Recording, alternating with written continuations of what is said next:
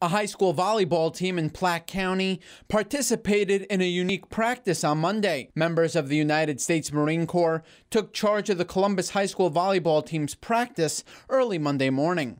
CHS head coach Jerry Otten reached out to the Marine Corps so her team could experience a different type of team building.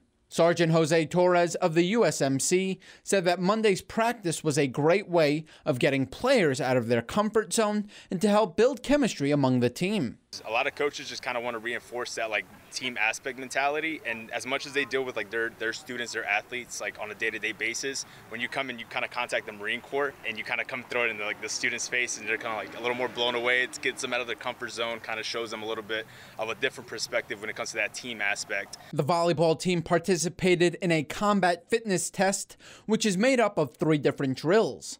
First, the team ran an 880-yard dash consisting of 2 laps around the track.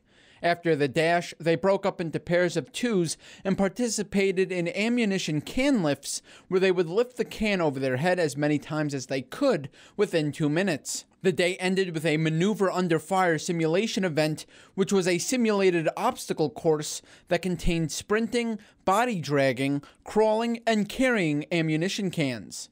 Sergeant Torres said that the test will also help athletes improve their mentality, not only on the volleyball court, but in their daily lives. No matter what kind of obstacle kind of comes in front of them, as long as they kind of look at it and they look at it in a way of knowing that they can do it as a team or even as an individual, they can overcome it.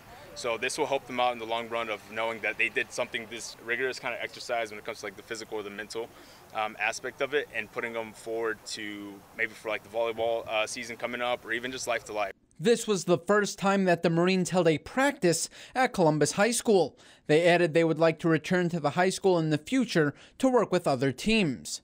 The first game of the Discoverers season is on August 25th at home against Fremont. Reporting in Columbus for News Channel Nebraska, I'm Jeremy Skiba.